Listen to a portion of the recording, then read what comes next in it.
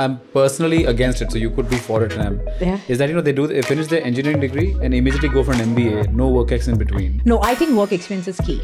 I do Before personally the believe before the MBA. How would you explain to someone what venture debt was? It's a 0 or 100. You're Correct. betting that this thing is going to go to 100. You're not betting for a 10 or 20. And then what was the trigger that got you back to India? I'm sorry, but seeing kids on the New York subway, I was a little scandalized. So I think I started valuing the Indian sort of family values, the culture. And so that was my primary reason for moving back. Because I remember I've seen SeedFund's portfolio. Yeah. SeedFund had a very exciting and interesting portfolio. The partners there were pioneers of what SeedFund investing is. They were the first, which is why they didn't have to even think of a name, right?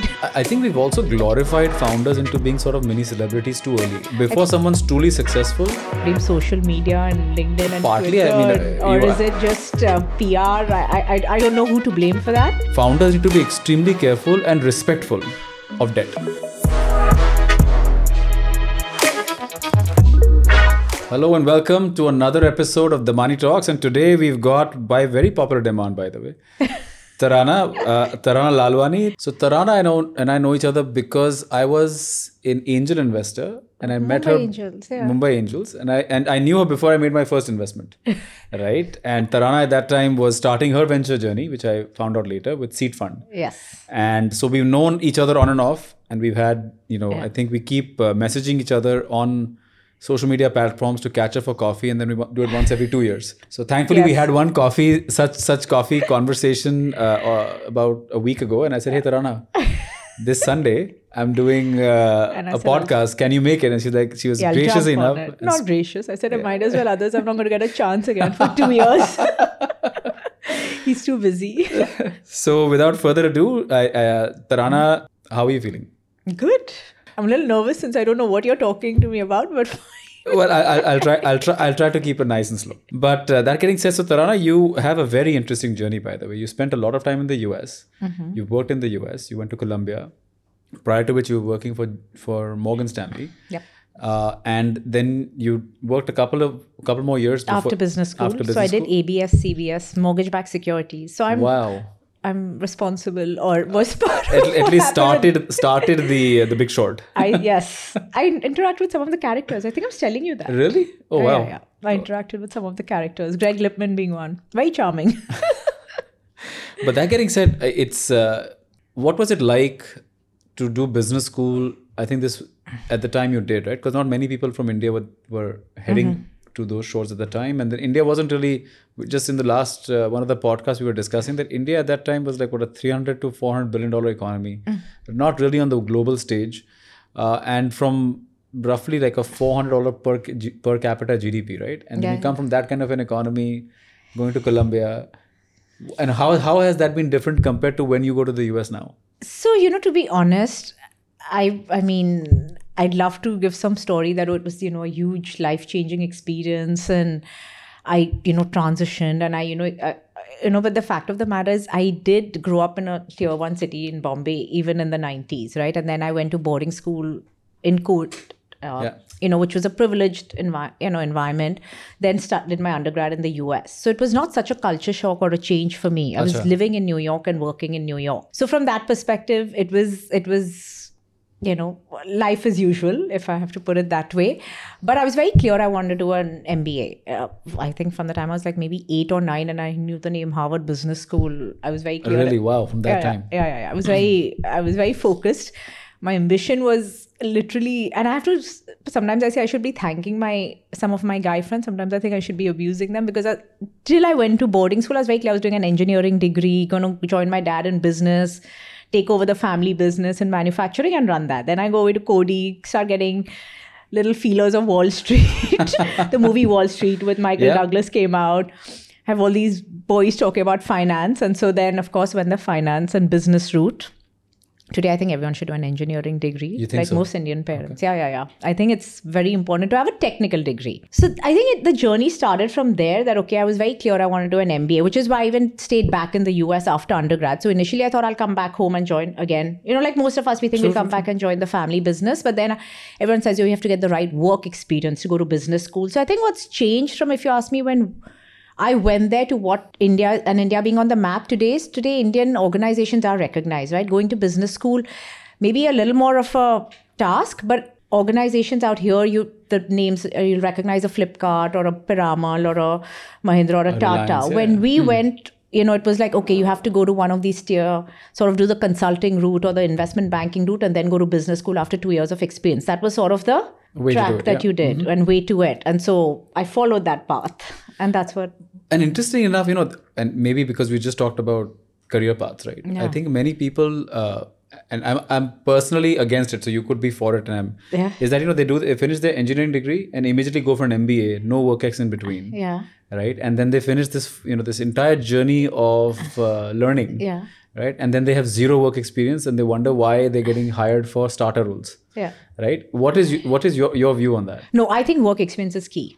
I do personally believe before the MBA. Okay. I think it should be. And of course, there are exceptions to the rule. But I think having some work ex gives you a perspective in class discussions, right? Like when I was in business school, one of my classmates was a banker. And then he went and worked on an oil refinery. Really? Like literally went and worked on a refinery where he was chugging and getting oil out of the sea. So, I mean, it gives you a different perspective. So I think having that is very important. I think that's what I actually value of the US MBA is that, people came with work ex, right? It was a requirement. True. And you had kids from diverse backgrounds, right? Somebody came from a technical degree. Someone came from marketing. Someone came from, one of my classmates was a journalist with the Washington Post. So I think that sort of gives you a very broad sort of landscape of what is going around. I think it also makes a difference because when they're talking about case studies, right? you've actually seen some of them in real life, right? And you're not just theoretically talking about things. You're able to bring a perspective in, which otherwise, as when you've just done learning and come, it's all theory, it's not practice. And what about the other side now? Once you finish business school in the US, most people would love to come back to India right away. Yeah. Both of us are in the same boat that we spent a lot of time in the US before coming back. Yeah. And we really went through this US experience as many should, I believe. Yeah. But did that have an impact on you eventually when you came back? So I think, again, I stayed back because partly if you, again, your life takes its different turns, right? When I went to the US, my parents didn't think I'd come back. Even though I said, okay, I'm going to come back and join the family business and I want to do this because it's my dad's baby. My parents had sort of assumed this kid of ours is so obsessed with the US, she's not coming back. And after my MBA, I thought, okay, it's good to get my green card. And I want to get some work experience. I've again done this MBA. I should get some work experience and then move back. So that was the plan. Achha. Of course, 9/11 hit. Getting a job as a foreigner is not easy. So I stumbled into ABS, CBS, sort of mortgage-backed securities. It was not something I was planning to do. My intent was, okay, I'm going back to hardcore banking after business school. And it just so, I remember when I was in business school, a lot of my classmates were like, why do you want to do investment banking? The lifestyle sucks. Why don't you go and do sales and trading? It's a better lifestyle. I'm like, dude, I'm not dealing with people. I'm not a people person. I'm sticking to numbers. Wow. And I'm considering the role you eventually took. Exactly. But that's what, and then I was, of course, as I said, 9/11, stumbled into this role. And the first week I was in this role, my boss, really super guy, Greek guy. Actually, I learned a lot from him. He's like, okay, 1 week in the job, go to the S&P conference. All those conferences and the great big short, go. I'm like, go and do what? Go and meet people. And I'm like, are you kidding me? Like, I don't know what am I supposed to do? And it was an experience I learned. I had to handle people. Yeah. My job after business school was literally managing people, managing the traders that we dealt with, the issuers, the mortgage back, the credit committee, and sort of putting the whole package together. I think that's the exposure of the US style, right? They just throw you into the fire and say, listen, figure this out. Yeah. And he was a fantastic boss. Like I said, fantastic. Like where you needed help, he was there for you and then he'd throw you. But for me, that was a learning. One, it really got my game up on people skills. But two, I think just being in an environment where you sort of had to go and just sort of, I wouldn't say adjust, but learn to mold yourself. Right. It changed me as a person. So. And then what was the trigger that got you back to India? So I knew long term I wanted to move back to India. Achha. It was more cultural. For me, I think after being in the US and I'm sorry, but seeing kids on the New York subway, I was a little scandalized, and I was like, okay, I cannot raise kids here. At least at that point, I was like, okay. And long term, I think I value the Indian culture. I think, for all the chaos that we complain about, family interferes, society, so judging and all that, I think I like our culture because it's there's no loneliness. People are there for you. Correct. I mean, that's a big reason our depression rates are so much lower. The suicide rates are lower in this country, right? So I think I started valuing the Indian sort of family values, the culture. And so that was my primary reason for moving back. And I thought I want to come back with a investment bank or an investing role. I met Rakesh Mathur, who is the founder of Weburu, SMS Gupshup today. And he made me an offer, and I came back in a very sort of non-traditional role of doing biz dev for Weburu, which meant going to Taiwan to meet OEM manufacturers. So I sort of stumbled into the venture ecosystem. It was not planned. Because after that you did Sky Advance again as a senior VP. So to be honest, that all of that was sort of finding my footing after moving back home. I worked at Weburu for a year, very early days, was not doing much. Quit, and then global financial crisis hit, and I thought I was going to go back to banking or into financial services. There was not much happening. There was no jobs, and especially not in India. Yeah, there was a chance there were no banks. I saw the Lehman and Ware. So a friend of mine who had this thing called Sky Advance, he was doing some deals on a managed basis, got involved there. Parallelly, Mumbai Angels came into form. So I was dabbling and wasting my time, but it all worked out. Got active with Mumbai Angels. That's how I met you. And then helping a friend with his education venture. He was landscaping the whole education market. This was pre-Byju's and 𝐓𝐴N. This was Everon and EduCom days. And from there, so started looking actively at angel investing, or rather these companies. And I realized, okay, I don't have to be a techie, because my perception was, you have to be an engineer to do venture investing. That's been the common misconception, yeah.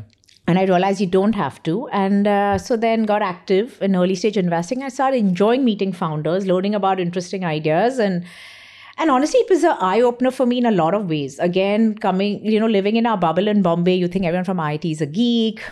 You don't realize that there's this other world that exists. Like, even when I was at Weburu, there were kids who were grade 8 of guitar and piano and did different things. They didn't just study. They weren't just nerds. And so I think it opened a different world to me. And then I ended up at SeedFund. And then spent 6 years. Interesting, SeedFund and Mumbai Angels were in the same building, right? Yes, but that was much later. Mumbai Angels came there much later, actually. Oh, really? So we were there much before Mumbai Angels came in there. And interestingly enough, because I remember I've seen SeedFund's portfolio. Yeah, right? yeah. SeedFund had a very exciting and interesting portfolio. Yeah. We were technically, I mean, not me, but Praveen Gandhi and those guys, the partners there were pioneers of what SeedFund investing is. They were the first, which is why they didn't have to even think of a name, right? And you were there for 5 years. Yes. What was that like? You were a principal there for 5 years. You managed and executed multiple transactions. Some of the companies that's also on your LinkedIn profile, 𝐕𝐞𝐧𝐿, My Dentist, 𝐓𝐚𝐫𝐿, and many more. It was great. I mean, it was a different era. It was truly buy side, and you had someone like Praveen Gandhi, who was the managing partner. You had people coming to you. I didn't know, it was truly buy side. Founders came to meet us. We would sit there in the conference room and discuss what they were. Not that we were mean or something, but it was truly buy side, right? I didn't know what was going on. And today, I think investing's become a bit of sell side, right? Where you're going out. It was more inbound coming in. It was an interesting era because I think the quality of founders, I'm not going to say that the quality has changed, but the values have changed. The founders we met, they were not so caught up in the valuation game. True. They were truly passionate about what they were building. Today, I feel that's a little skewed. I also think that there was nothing called an SHA, right? I mean, whatever you gave was the SHA. I don't think there was a lot of negotiation on... No, that still happened. Really? That did. Not as much maybe, but that was maybe still because there. I was, Anil used to come between, in between, so I didn't see it that much.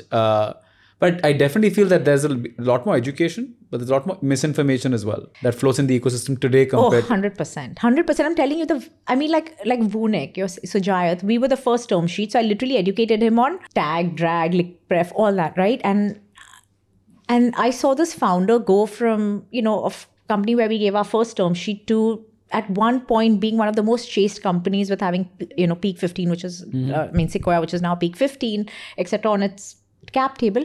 But this founder's behavior and demeanor never changed. Wow. When he was most chased also, he was reachable. So I think that sort of value, today it's a little mixed bag, I feel, with founders. I think we've also glorified founders into being sort of mini celebrities too early. I mean, that's my personal opinion that, that the game of entrepreneurship or the journey has so many ups and downs. 100%. And rato rat, overnight you can find your business gone. Yeah. And I think before someone's truly successful, we sort of glorify them into 30 under 30, 40 under 40. Yeah. I've completely. And I think unfortunately, like you said, it's become instead of just focusing on the business, focusing on let them focus on what they Correct. build. We get caught up in all the sort of optics, of what's going on around us. And I don't know if partly blame social media and LinkedIn and partly, Twitter, or is it just PR? I don't know who to blame for that. It used to be so difficult to get space in a newspaper in 2012, even if you did a 2 crore round. Today's newspaper, like if it's less than 1 million, you don't even, it's not happening, right? No, when SeedFund did the exit for Redbus, 800 crores, it was big news. Absolutely, wow. What was that like? Because, until then, and unfortunately, maybe because we get clubbed with private equity at most times, VC has always been looked at, this PEVC is sub-teen returns. Yeah. But I don't think that is the case when it comes really to VC, pure VC, right? And how was that like to finally go, listen, here is a company we exited and made all this money? It was... Because SeedFund has a fantastic DPI from what I remember. It was a really significant number and meaningful. Were you involved in a lot of the investments or a lot of the divestments after you joined? So I was involved in some investments and then not too much on the divestments because other than Redbus, Karoli, we didn't have too many. We had a few small ones, but so it wasn't a function if I can't take credit for that. Okay. So... I think Praveen Gandhi was the key driver in a way, since he was. And it's a great name, SeedFund. Yeah. I'm saying no, we didn't have to come up with a name.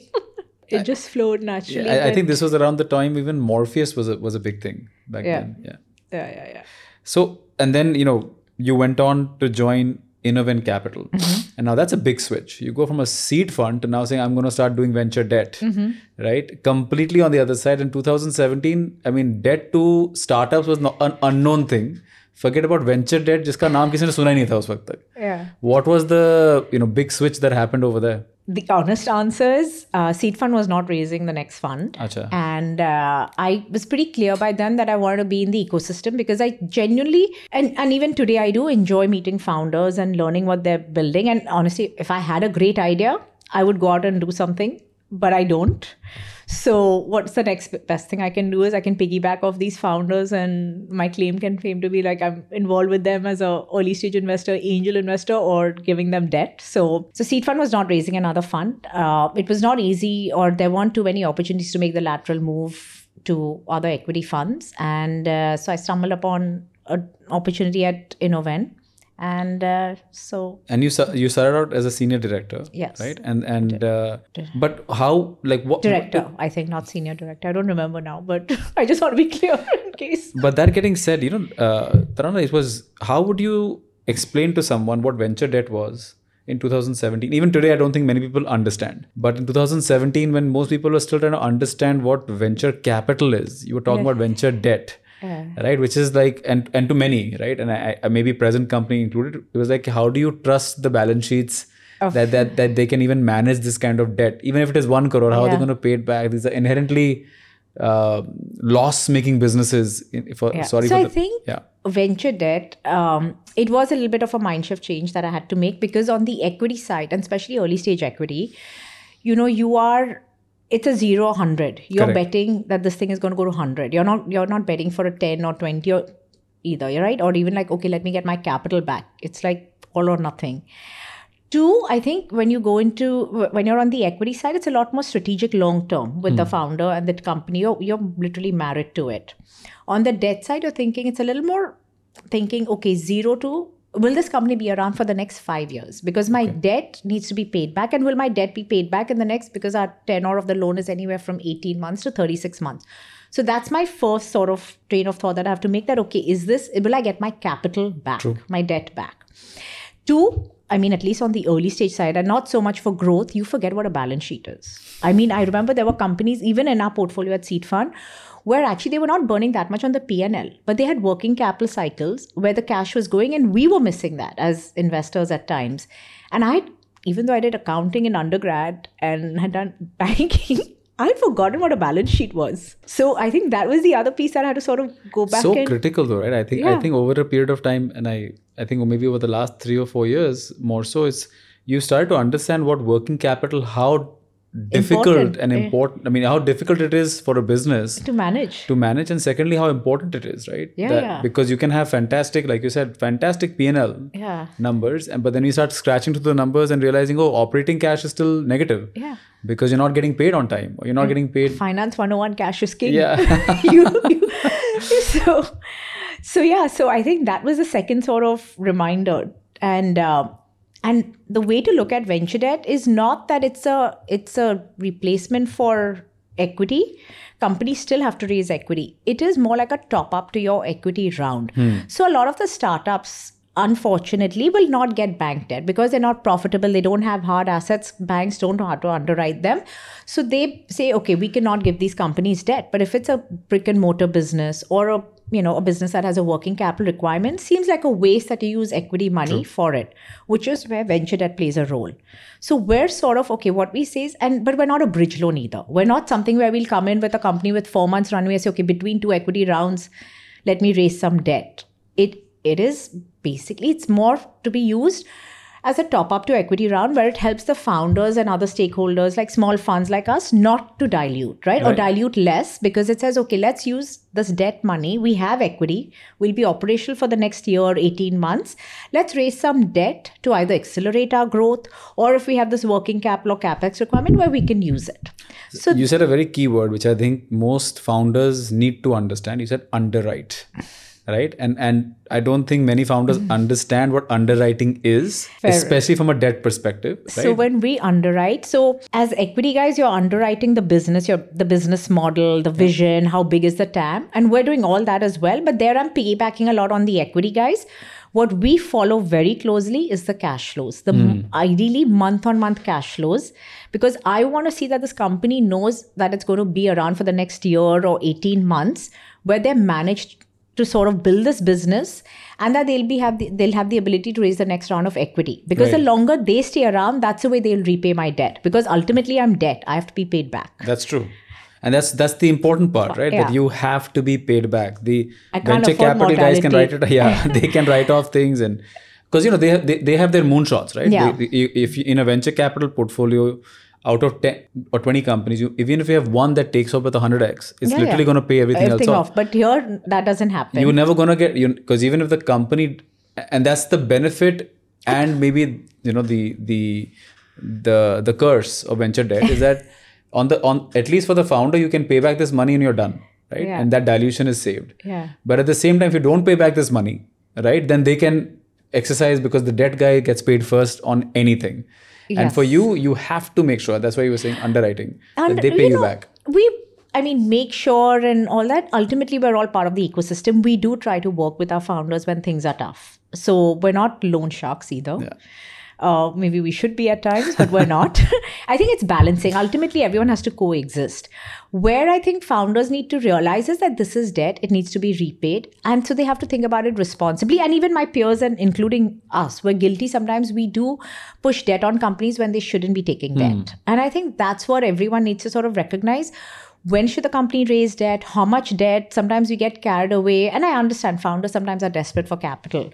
But I think they need to recognize that I need to fund this with equity or I need to fund it with debt. And I also think sometimes, and I've heard this before, simply maybe 12 months ago when money was flowing so quickly and so fast, thick and fast, that most of the founders started treating venture debt also as venture capital. Yes. Right? As though that, they could also put that money to work in very long-term projects or very long-term expenses, or even towards marketing and branding, which is going to take a long time to pay back.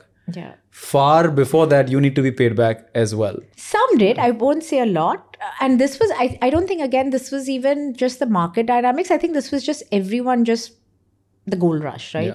Unfortunately, capital was cheap. And so everyone was sort of and being irresponsible, and there is a including us capital providers on the equity or debt side. And there's a key difference between venture or debt from a bank and venture debt from a fund. Yeah. Because you're looking for a kicker, right? That's a difference. There are a couple of key differences. One, banks definitely put more stringent covenants, and bank debt cannot be used for acquisitions, venture debt can. So that's one big advantage to our... And because we put less stringent covenants, and we understand, right? And it's not a bank's fault. Banks' risk appetite's different. They are answerable to a lot more people, and they're a bigger organization. Now, tomorrow, if a founder's breaching a covenant, who's he going to reach at the bank? And who's going to make the decision to say, okay, we'll waive off this covenant? When they can reach out to me and say, okay, you know what, Tarana, I'm raising money, but this month my debt to equity may be a little off, or my cash balance is a little off. We'll work with you. We understand, okay, it's an early stage company. You won't report that as an NPA or something? Yeah, it's an early stage company, right? We understand things are moving, we're more flexible. So we're slightly more expensive than a bank, but you're paying for the convenience and flexibility. But as I said, no, we don't usually put stringent covenants. We work with you. You can use us for acquisitions. But the equity kicker piece is not really, sometimes even banks take it, I think. But generally, it is what we hope will make up for the sort of the risk we're taking. Acha. So that's what it is. So the loan is a plain vanilla loan with a coupon. We do working capital lines as well with a coupon. And then we have this equity kicker, which is generally 10% of the loan amount. So the way founders need to look at it is, like, if they took $1 million, what they would be diluting for the same $1 million versus 100K for that equity kicker. So it's significantly almost 1/10. And so when a founder approaches you, and imagine there is a founder listening in today, thinks that, I think I'm ready for venture debt. Right. And so I'm going to reach out to Tarana. What are the 5 questions they should be prepared for in the first meeting that you are definitely going to ask them? Okay. Wow, you make me sound... Well, it's first of all, I wish I was... we're not, again, as I said, we're not interrogating them. It's a partnership. Yeah. So one, I want to understand the business. What are you building? So similar to the equity guy, what are you building? Quality of founder? What sort of, where are you in terms of other competitors? How big is this market? So understanding broadly the business. Where I dig deeper a little bit is to understand, okay, are you coming to me as a bridge loan? Or, do you have 3 months runway, 12 months runway? So that's one of the key factors. Then who are your equity investors? Because I do piggyback on them for a governance, for their DD, because we don't do extensive DD. We sort of rely on the equity investors that they've done their homework. So who are the investors? Sort of who's on the board? What, is there governance? Tomorrow they take my money and vanish, I'm in big trouble, right? So that's sort of the second tier. And then third, we then start underwriting the business. So those are I would say there are 3 questions. One, what are you building? And similar to an equity guy and the sub questions, how much runway do you have? Because it's irresponsible. If I give a company that has 3 months money in the bank, I'm accelerating their death instead of helping them. Correct. Because if things don't go right, they've just incrementally taken on this liability which was not needed.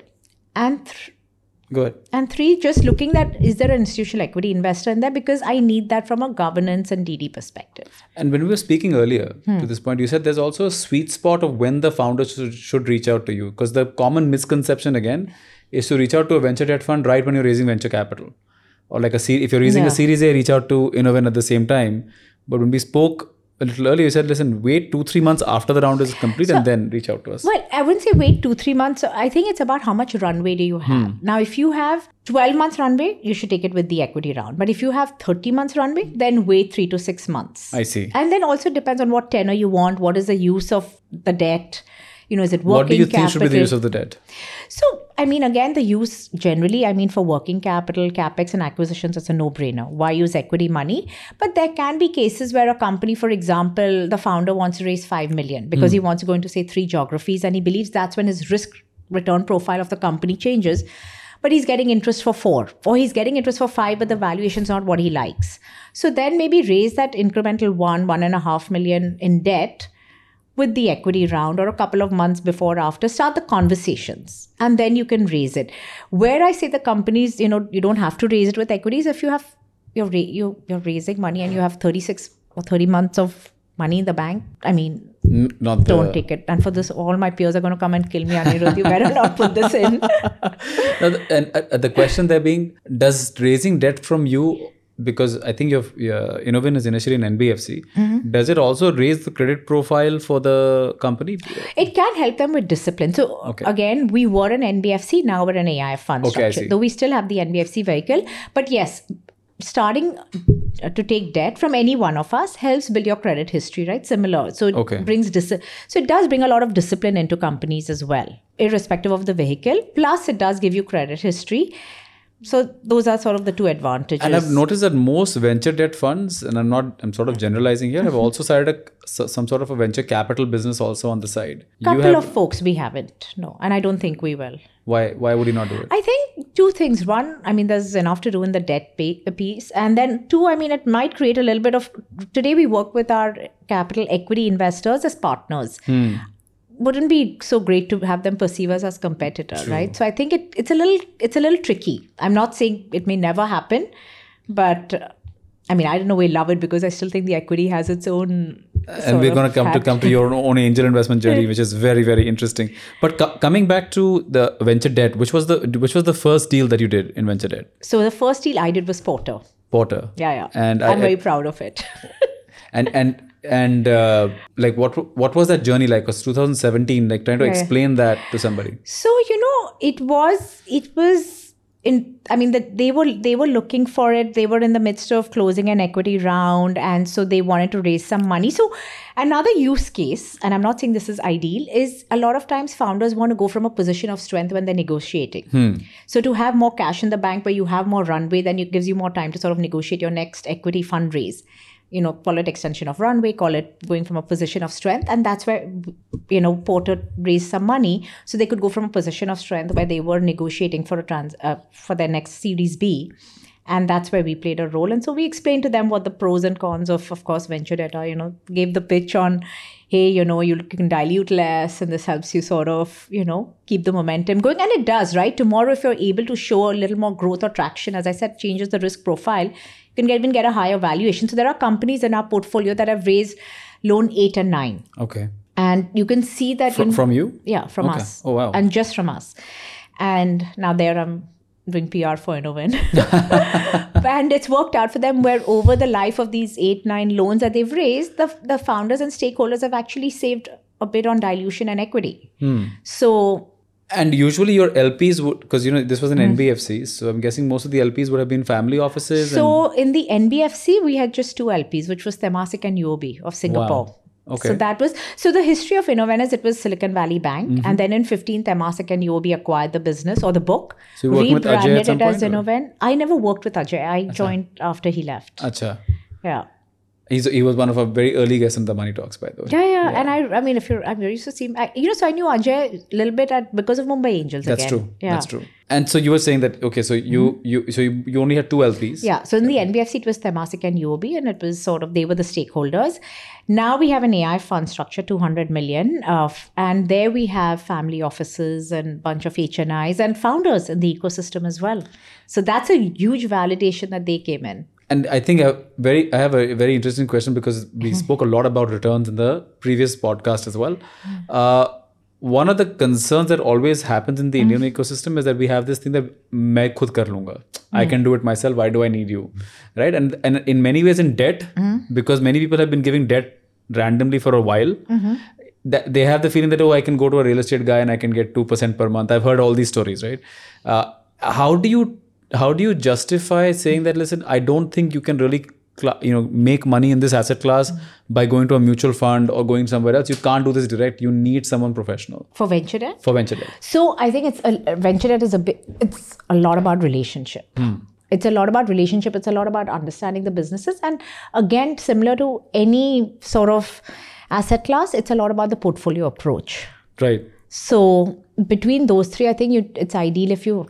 again, get someone to manage it. No, I completely agree. And a lot of it is about, I think, getting insight and relationship and building that comfort, right? It's also, and not just from, that Tarana may have some insights of who to put money in and she's smart, but also from a founder and the capital equity providers who we partner with, them feeling comfort that, we can work with Tarana because it's debt. Again, you have to understand, when things are not going right at these startups, you need to have a trust factor. Correct.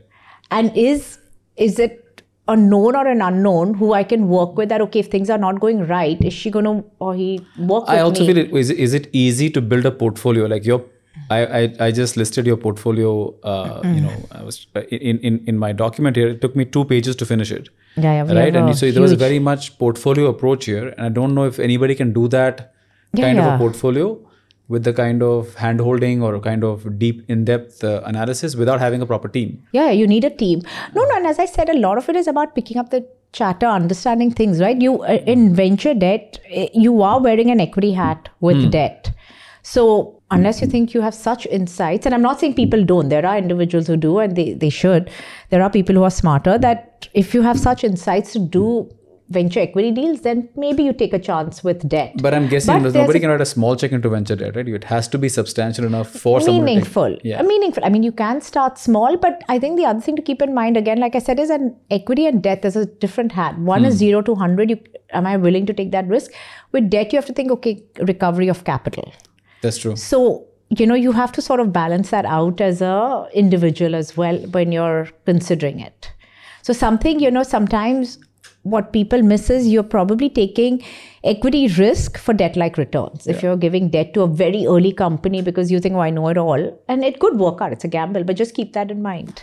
Also, you talked about this, even before when we were sitting having lunch, that it's also very important to have the discipline to exit. Because remember, you're also holding on to warrants of these companies. And many of these companies, I mean, you have great markets to exit, and then suddenly you're not exiting because the IRR looks amazing. But if you don't exit, it could affect your overall IRR. Oh, 100%. So I've come to the conclusion, though I'm a big fan of Pollack and all these, Warren Buffett, and feel like, stay in forever. Right now, I am playing with other people's money or investing other people's money. That's a responsibility. So I think you have to be willing to also leave money on the table, because I think you can't be greedy. I remember Praveen Gandhi used to say this at SeedFund. I mean, my dad says it, that everyone has to make money up the value chain. And, we were an early stage fund. If I didn't leave money on the table for someone else, then the growth investors aren't going to come in. The growth investors only going to come in because he thinks that a hedge fund or a public markets guy will come in. The public markets guy is going to come in if he thinks this can be listed. So everyone has to leave something on the table. You have to make it a win-win. And so that's my sort of one philosophy. And two, as I said, it's other people's money. Who am I to decide and just keep it there forever? Giving them something back, just, at least giving their capital back lets me sleep at night. Yeah, exactly. At least the capital principal needs to go back first. So in our model, so as I said, of course, as debt, I give the capital, the debt back as the term loan comes back to me, and that gets repaid to our investors after year 4, because we do recycle the money, and after year 4, they start getting principal repayments.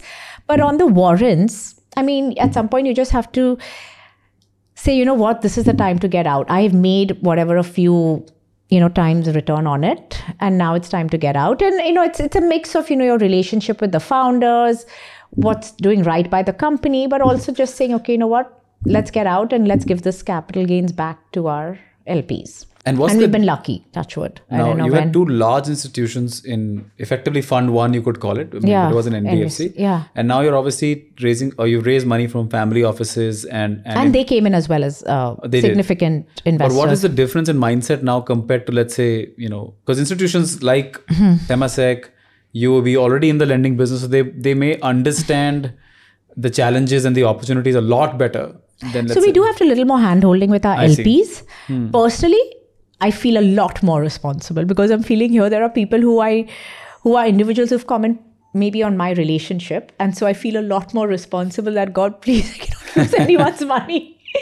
So I'm like, I feel more of an onus that I have to do the right thing. Meanwhile, and I'm hoping we can give them the best return. I think definitely debt is a place where discipline trumps everything, right? And having even if there is. Because, in equity, you might say, okay, if out of 10 things, as long as I'm okay with 7, we're going to make it happen. Right? Yeah. We'll figure out the 3 as we go along. In debt, unfortunately, there's no figuring out, right? So because you can go 8, 9, but you can't go, you can't do 7. 6, you can't go 5, 6, but you do have to take a little bit of a gut chance at times, because it is ventured, hence the word venture in there, right? Correct. I'm saying, but there's a very, very little chances you can take. Yeah. As I said, mortality, as much as possible, you have to manage your mortality. Because remember, unlike and that's what founders should remember, that unlike, let's say, if you became a $1 billion startup and then your valuation drops to 50 million, right? Well, the equity guys are all going to get squished into that 50 million. The debt guy is not getting squished in anywhere, right? So, and that's the point that needs to be remembered at all time. And I'm only saying this because you're the second venture debt person I've had after Ajay. And I've always felt that, that founders need to be extremely careful and respectful of debt, right? Equity, you should be respectful too, but this is a different kind of respect. You have to make sure that you pay them back. Yes, you do. I think, but that's where I think we and the founders need to work together to understand what level of debt should the company be taking, and what is the requirement. And err on the side of caution. I think if you can take 5 crores less, and I know it's against the business for me to say that, but take 5 crores less, and maybe in the next go around, go a little larger. Because, and like you said, I think that debt is also very habit form. It needs to be habit forming. If your first check itself is 100 crore and you've never managed debt, you don't have a CFO, you don't know how the cash flows are going to work. I've seen companies in my portfolio and outside, not just startups, but listed as well, sort of go crazy with debt. Of course. Right? Because it's so easy, right? That's why there's what was it in business school or in finance? That whole, optimal leverage structure. Correct. And things like so. And so now... Let's talk about your own personal angel investment journey, right? Okay. So I think you've been investing personally as well. Some of the companies I could find, and somehow you've kept yourself very unknown in the market. I don't know how you did it, but if you could share some secrets, I'd like to erase of the. But so Tarana, you also write personal checks, right? Small checks. Small checks. And so you've done, I think, Groyo, Jiffy, Slick, Aloe Health are the 4 that is publicly known. What are the ones that are not listed here? So there are a bunch of them. There's Master Chow, there's 𝐓𝐚𝐫𝐴, which is a hair care skin product. There's Bold Care, there's GenWise, there's DSLR, there's Convin, there's Fixcraft. What else? SpaceX, I think. SpaceX and Stripe were sort of later stage deals that I did in the US. So I don't know if I'd call them angel or just, venture. Be able to just maybe the venture category. Yeah, venture category that I was able to stake my claim on. I can't think, but those are broadly the ones that I've done. I know I've done totally 21. I can't. So when you're now wearing this hat of a venture capital investor, what are sort of the questions you're getting? Are the questions the same or are they a bit different? No. So as an angel investor, I think the key thing that you bet on is always, similar to an early stage investor, is the quality of founder, right? The founder and the opportunity. And if you believe the founder is good, you assume he will or she will make it an opportunity. So I think those are the 2 key things. And then because I'm a small angel investor, I sort of see what check size overall what they're raising and what my contribution is. So, of course there are exceptions always, but am I going to come into a company that's raising, say, 50 lakhs? No, because I don't know what my money will do for them, right? They're so early. I think that's when a founder should be raising, either putting him or her, putting their own money in, or friends and family, right? Because my money may not make or break anything. If they're going and raising 20 million, what is my small check going to do, and what is the valuation there? What value can I bring? So I ideally also see where sort of, ideally in that, where they're raising that maybe $2 to $5 million check size, where I can add value. I can get some stake that could go somewhere, and I can, more importantly, where I can add some value with the founder, right? I'm partly doing it also to sort of intellectually challenge myself that, okay, can I help him beat with strategy? Business strategy, business development, not strategy as much. I think business development or partnerships or help with hiring or fundraising, something. So that's sort of how I broadly categorize, that, okay. And what sort of help are you providing besides the money? So, sometimes it's just connecting them to folks, relevant folks, given, I have a decent network, or funds, given, again, the relationship. And I believe even on the venture debt side, one of the things I've heard that venture debt investors definitely connect you with. Yeah. It's, as I said right in the beginning, the reason I sort of moved also from equity to debt and was very clear I want to be in this ecosystem. And one thing that I enjoy is working with the founders a lot. And I think you have to, ultimately, I think in the any ecosystem, playing it forward and being able to just do whatever you can is a huge boon, right? You should just do it. In the time you've been in the ecosystem though, and you've been in the ecosystem a few years longer than me, many funds have come and gone, right? And you were part of I think was a great brand, SeedFund. Of course. You were part of MA very early as well. You were also venture advisor to Aureolus and as well as a venture partner for K. Yeah. Right? You've seen all of these brands come and go. And many of these still here. I'm just saying that there are brands that have come and go, but so many that I'm naming that have disappeared. What do you think, places like K Capital, InnoVen, these brands have been around now for over a decade. Yeah. What are they doing different that the other fund managers have not? And I'll tell you why I'm asking you this question. Yeah. Many, in the last 5 years at least, or last 3 years more specifically, many family offices have decided to become fund managers. Yeah. Right? They've taken one member from the family. They said, okay, this person is going to become the fund manager. I don't think the mindset is the same as that of somebody who professionally wants to run a fund. Right? And like you said, the responsibility is completely different. Of course, because family office having your own money and what risks you can take versus when you have other people's money, the onus you feel, right? I think what's worked or hasn't worked, I think one is just sort of building the right team. You have to sort of start thinking as an organization and a partnership. What happens with a lot of funds is I think it's a one-man show. Absolutely. And I think you have to sort of think, okay, how do I build an organization? How do I build, similar to an ongoing concern sort of, where I hire the right folks or I get the right folks in who are just as motivated, who believe that we're all working, and they think of it as their own. So I think that's one thing that I think works or doesn't work. And two, a little bit of discipline, even on the equity side, right? You need a little bit of discipline and on just how you sort of build your, staying focused. Correct. Maybe it's to your investment stage or the sectors that you're focusing on. I think we're talking about size of fund, right? Size so of fund, because that can sometimes get you. You may be a great early stage investor, but it's tough to then mimic that in a growth stage. Correct. Or give those with a larger fund size. Yeah, larger maybe fund a great size. investor with a 300 crore fund size. Yeah, exactly. But you grow that to 3,000 crores, suddenly you can't multiply at the same rate. So I think that sort of then doesn't, and you have to just, again, I think it's all about sort of also just doing things the right way. I think having goodwill in the ecosystem can take you a long way, So maybe as you look forward, right, what emerging trends do you see in venture debt? Do you because you can fund businesses that have working capital cycles, stuff like that. Now space tech is becoming big. Yeah. Right? And we've discussed a couple of my space tech ventures. You're invested in one as well. Is that a good venture to back for venture debt? So not when they're in R&D. Okay. Very important. I want to make sure that I bring this up. But I'm sure we will all do it, including probably us at some point. Unfortunately or fortunately, some companies, if a space tech company or a manufacturing company in R&D has raised 50 million and they come to me for 10, I might just do it. Right or wrong. It comes down to what they're using it for and all.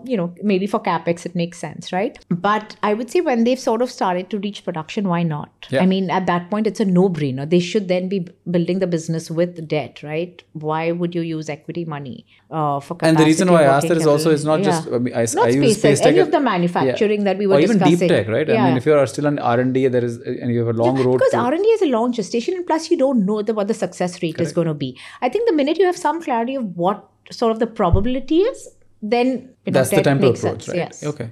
And I think, what are some of the untapped markets or sectors you believe that venture debt could revolutionize in the next? I don't know about venture debt revolution, because let's be honest again, we are a derivative of equity. We will follow where the equity guys go. So that's the truth. Would you give debt to ChatGPT? Would I give model in India? Of course I would. If someone gave them equity money, right or wrong, I would give them some money. I think where we are a little more cautious is, jokes aside, is on the AI or the ChatGPT, where we would want to understand a little bit on the regulatory aspect. Because I would not want to take that regulatory risk that an equity guy may be comfortable taking on sort of how this works out. And it's similar with biotech or any of these, because we don't have the knowledge. I don't have the expertise to sort of, how do I sort of underwrite these again? And how big is team size now at InnoVen? So we're 16 of us. 16 of us. So it's a pretty lean team. Yeah. I think, Tarana, I think this was a great conversation, especially from understanding venture debt. I hope so.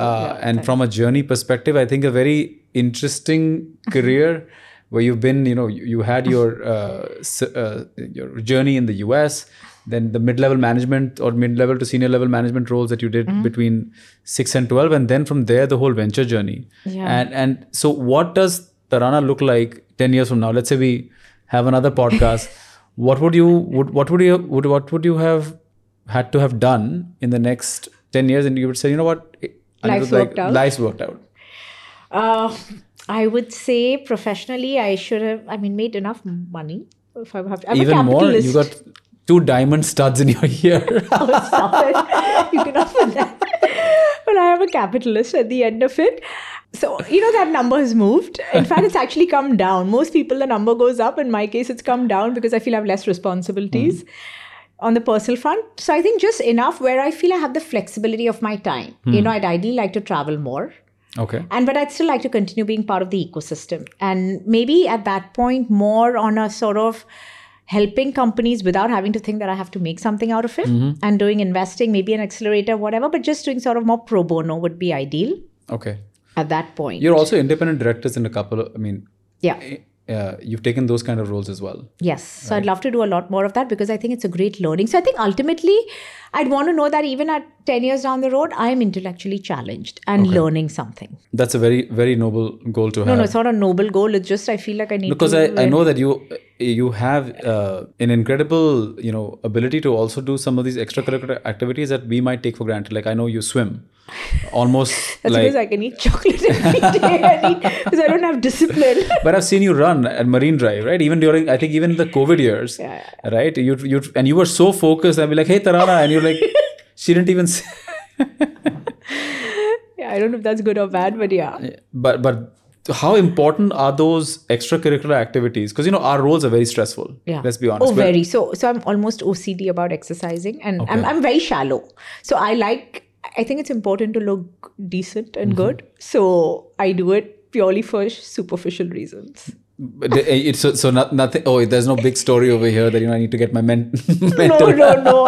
It's very simple. I like eating chocolate, but I'm so judgmental that I can't be fat. So then I say, okay, I have to eat and delete it. So fantastic.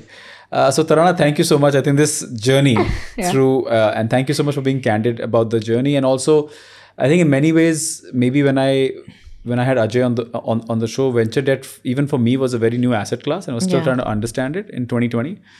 Today, it's obviously much more better known. It's much more accepted. There's a lot more awareness. Yeah. And I think the fund sizes have also, you're hearing like 200 million, 250 million, 3,000 crore funds being raised. Yeah. So it's getting to become a much more mainstream asset class that's coming up. So as the next section, right, in the Money Talks, and we end with this, is always a rapid fire round. Okay. Right. So there's no hamper though, by the way. So if there's any hamper expectations, we can find sponsors who can give them to you.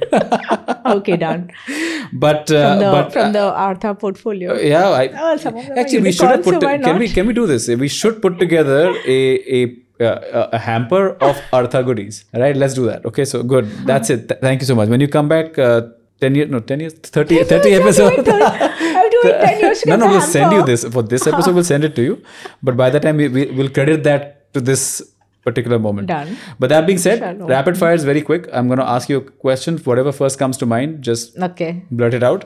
And if we find something interesting, we'll just get a little bit deeper into it. Sure. So first question, what's the first action you undertake after waking up? Swimming. I get up. The first thing, as soon as you wake up, what's like some people check their phone. Check my phone. Horrible. Check my phone. Myth or reality? Work-life balance is possible. Reality. It's possible? Yeah. So far, you're the first person who's ever said that to me. No, it's possible. I think it's possible. So how do you achieve it, if you could? I'm insomnia. So that's how. Because I don't sleep much, I'm able to achieve it. So there you go. You have a secret hack. I don't know if it's a good or bad hack, but that's... Who's your favorite superhero? My favorite superhero or Superman. Superman? Yeah. Most people say Batman, right? Yeah. No, but I thought you would have said Superwoman. No, Superman. I'm not politically correct. One question you wish investors would ask more often? I think founders ask who?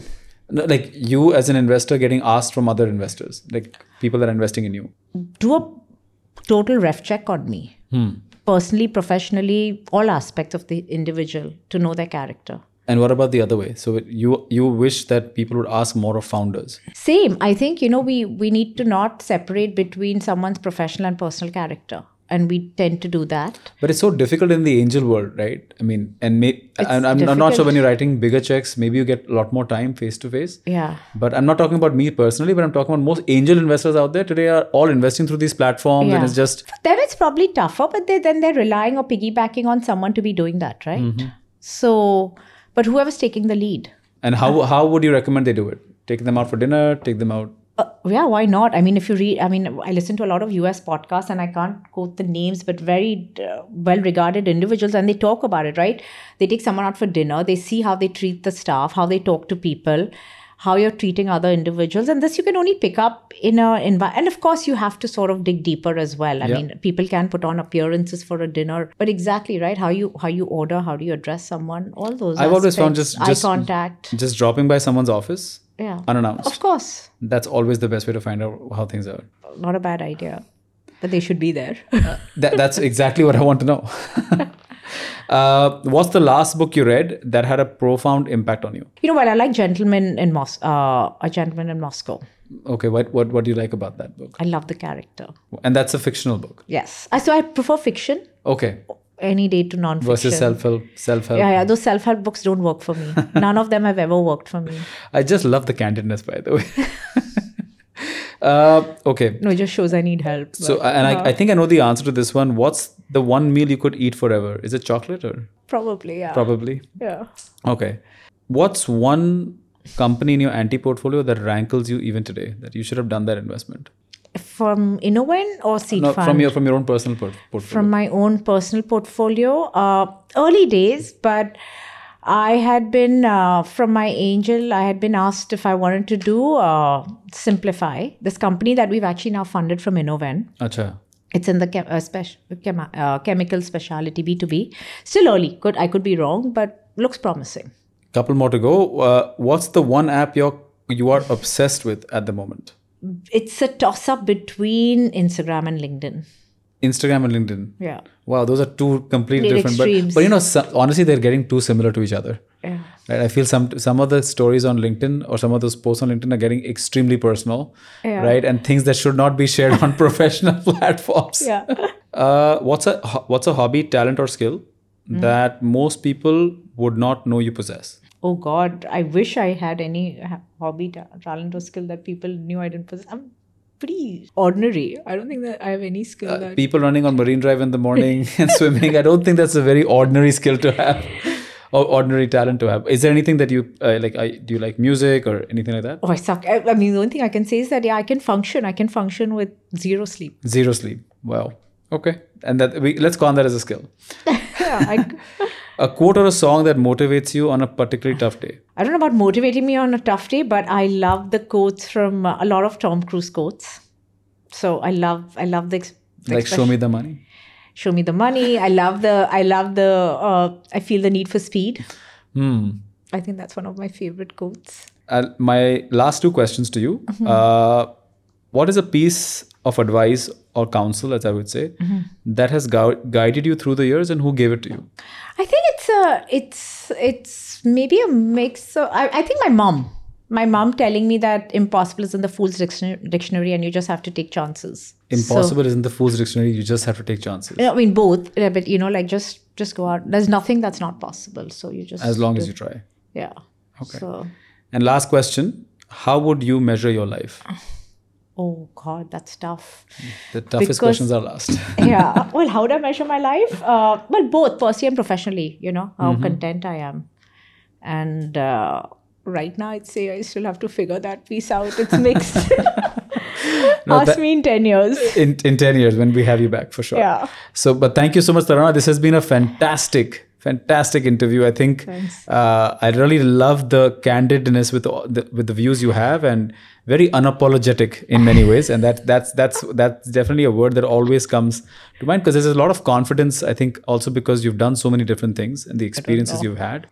Anything you would like to say before we, like a last message to those that are listening? No, I don't think I have anything last bit, but just make sure you tweak some of that stuff so I don't get into trouble with my peers. We're not tweaking this last part, by the way. So I don't get into trouble on a couple of things. Thank you very much. And we'll be back again with the next episode. Thank you. Bye. Bye.